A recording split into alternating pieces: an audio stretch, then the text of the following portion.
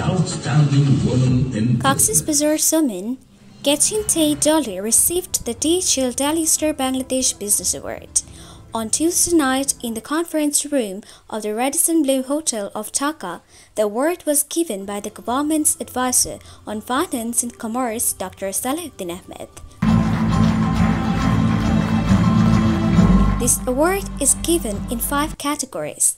Dolly, the managing director of Dhaka's buying house, Clothes and Us, who was born in Habang, Rakhine village of Chakaria Upazila of coxsbazar, received the award in the Outstanding Woman in Business category. She told her feelings to TTN. This moment, my feeling is like I never thought I'd ever be granted with this award ever. And I'm in the industry for the last 25 years. And DHL is giving this award for the last 22 years. And we always, throughout my career, I had been watching this program.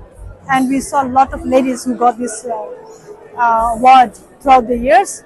But I never imagined my name would ever be here. She said, honesty and concentration take people far. My belief is that when someone knows their job very well and can excel in their business, and the most important thing is to do the business with integrity and honesty, that's the most important thing.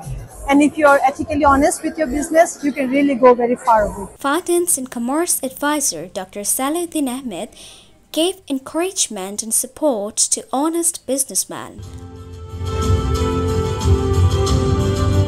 Daily Star editor Mahfouz Anam and others spoke at the 22nd award ceremony. Next, I'd like to request Mr. Mohammed. Kyaw Sein Thay Dolly is the first person from coxsbazar who received the DHL-Daily Star Bangladesh Business Award.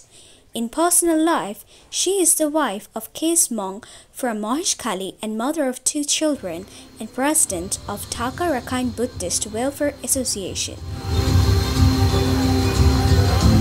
Momtahina Mahi, TTN, coxsbazar.